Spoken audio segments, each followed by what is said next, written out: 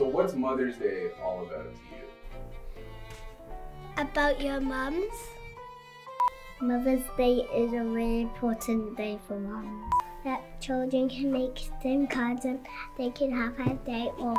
Sometimes I let Mum have breakfast in her bed. What makes your mom so special? Me and my mum can read each other's minds. Do you guys think it's hard to be a mum? Yes. Why do you think? Because the mums have to do lots and lots of chores every single day. So what do your moms do for you? My mum reads me some stories. It's because she reads books to me. I know.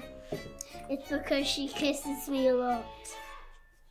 She lets me wear nail varnish. And she also... I love my mummy the size of the school. I like her because she's very, very funny. And the best, mine is the best mum in the whole wide world.